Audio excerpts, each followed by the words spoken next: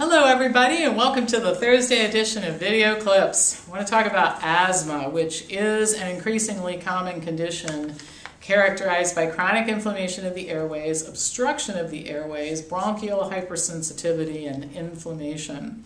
The symptoms include recurrent wheezing, breathlessness, tightening of the chest, coughing. It's really frightening, and it can be so severe in children and adults that they can't engage in everyday normal activities, including exercise. Exercise-induced asthma attacks can be so frightening that even with an inhaler on hand, some people are pretty terrified to engage in it.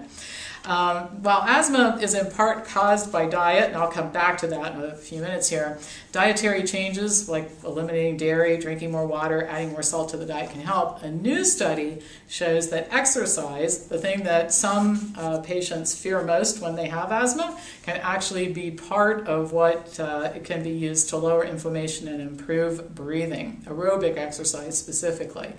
Since inflammation accompanies asthma and exercise has been shown to have an anti-inflammatory effect, the researchers wanted to see if aerobic training would have a positive effect on bronchial hyperresponsiveness and inflammatory cytokines. And then while they were at it, they also evaluated asthma quality of life and airway inflammation. The subjects included 58 people with moderate to severe asthma who were randomly assigned to either do just 30 minutes of yoga-style breathing 2 times a week, and that was the control group. The intervention group did the yoga breathing, but also did treadmill exercise 35 minutes 2 times a week. The patients were provided with a 4-hour educational program, and then they completed their exercise sessions supervised by an exercise physiologist. Bronchial hyperresponsiveness, serum cytokine levels, that means inflammation, quality of life, fractional exhaled nitric oxide tested before and after. All patients remained on medication. 43 of them actually finished the study. Now, after only 12 weeks, subjects in the group assigned to both the breathing and treadmill exercise had greater reduction in the severity of asthma symptoms than those in the control group. They also had more improved quality of life, reduced serum cytokine levels. That means their inflammation levels were dropping as a result of the exercise. And interestingly enough, the patients who had higher inflammation and worse asthma control fared the best. They showed the most improvement. So the worse off you are, the better the exercise is for you. By the way, this is the first randomized trial that looked at the effect of aerobic exercise in reducing both symptoms and inflammation levels. The authors concluded that aerobic exercise should be used as an adjuvant treatment to pharmacological intervention for asthma patients, and in fact in this study it did work. But I have a better option, and that is to, yes, do the exercise, but let's increase it because 2 times a week is not enough, and then add to that an optimal diet with the objective of lowering medication or in some cases eliminating it. There aren't any studies, and we see this frequently. People always would like to see studies on every disease like what Dr. Esselstyn did with heart disease. I mean, wouldn't that be a sweet world if the research journals were filled with those kind of interventions? You don't see that.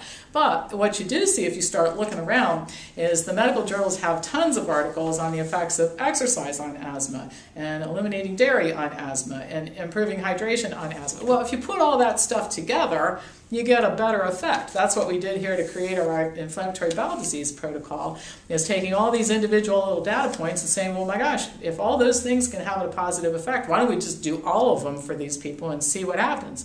You know what happens? They get remarkably better when you do all the stuff that makes a positive difference. The other thing is that and testimonials aren't a substitute for research. Let me put that out there right away. But there are a lot of people, including members of Wellness Forum Health, who have been who have said for years, since I started eating this diet and I trimmed down and I exercise and that sort of thing, I haven't had to use an inhaler for years and years and years. So I always think diet, exercise, the best thing. No negative side effects. The side effects of hanging out with us, by the way, you're going to lose weight, feel better, your skin will look better, you're going to have more athleticism, sleep better at night. I mean, those are side effects people generally can tolerate in my experience. I like them, all right? So, if you're asthmatic, change your diet and exercise. Good combination. All right, according to a recent study, American children and teens don't consume enough water. Newsflash, right? What are they busy consuming? They're consuming soft drinks and sports drinks and flavored milk and just about everything else.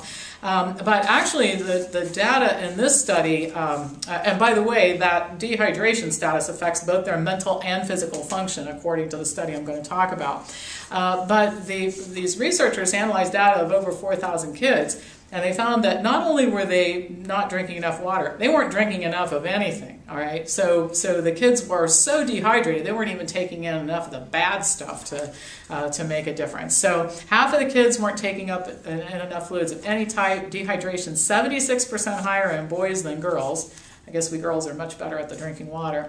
34% higher in blacks than whites, and 25% of kids said, I don't drink any water at all. Now that's concerning.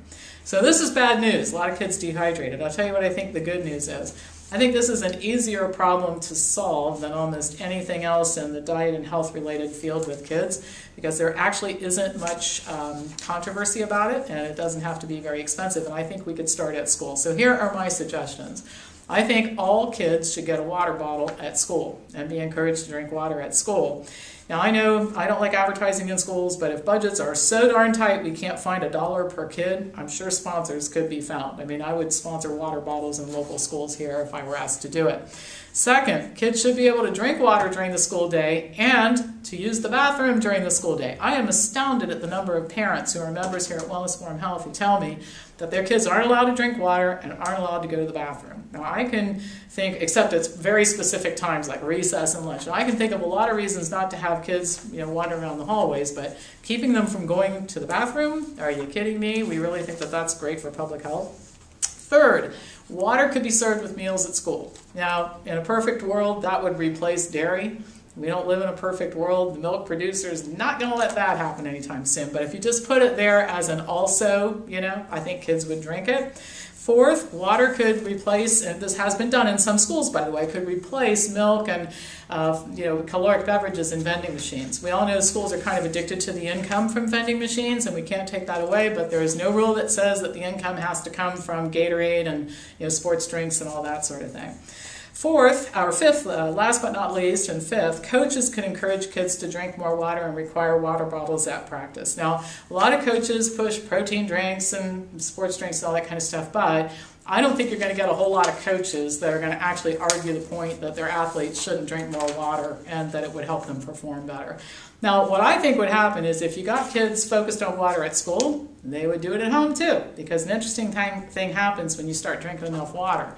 When you stop drinking water, you feel real thirsty real fast. So I think these kids would do better at home. And the good thing about focusing on water drinking is, again, like I said before, it just doesn't generate much controversy. Who really is going to argue with me? I mean, I get a lot of people who write me hate mail about a lot of things, but I really can't fathom that there's anybody out there who's going to take the time to write a letter to me and say, why are you focusing on kids drinking water? It's the wrong thing to do. We can come to agreement on this, and maybe that might be the start of getting something done positive for kids, All right, that's all for today. Actually, all for the week. So have a great one. As usual, pass this on to anybody who you think might enjoy watching it. And I will be back to you next week on Tuesday with more news.